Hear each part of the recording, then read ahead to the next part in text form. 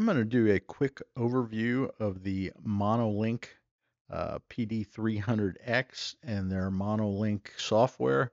I do apologize if I'm pronouncing the name wrong. My understanding is that is pronounced like, stereo or mono and not Moana. But again, I apologize if I got that wrong. I have their software hooked up.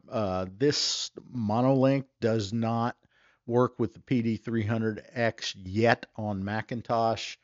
They told me they would have that software out in January, so just stand by for that. Right now, I'm on a Windows computer, and these are just the basic elements of Monolink. Right here, I could start a recording.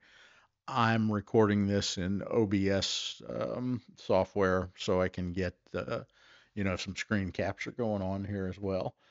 Microphone gain.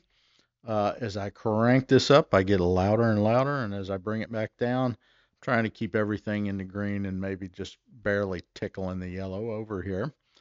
The headphone volume, I am wearing a pair of studio headphones, and obviously I can increase the loudness in my headphones here. The monitor mixer, this splits up. It says the monitor mixer is used to tune the mixing ratio of microphone monitor and computer playback. So right now I've just got it set all the way over to microphone. I will play around with this later. And noise gate, I believe, uh, it says here attenuates the signal below the threshold. So it's just dropping the floor noise. I think if I come back this way, yeah, I hear some hissing going on. And if I bring it back up this way, it drops the floor noise, which is nice. And sometimes I was hearing myself tap the keyboard as well too.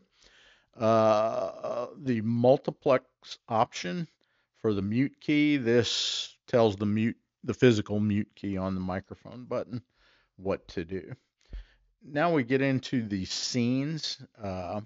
You can run original, which changes the sound. This is your podcasting scene. I was running on just the straight recording because, I'm not really podcasting right now. And this is the scene where you're, first person shooter fragging people and stuff like that.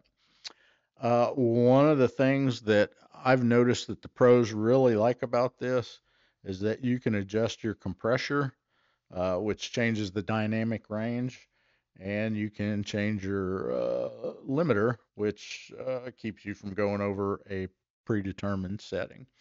So this is pretty neat and pretty powerful software, and I just thought I'd just run through it real quick, not only for my audience, but for me as well, as I'm pretty new to this studio microphone game. So that's that. Let's call this one a day, put it in the books, and see you later.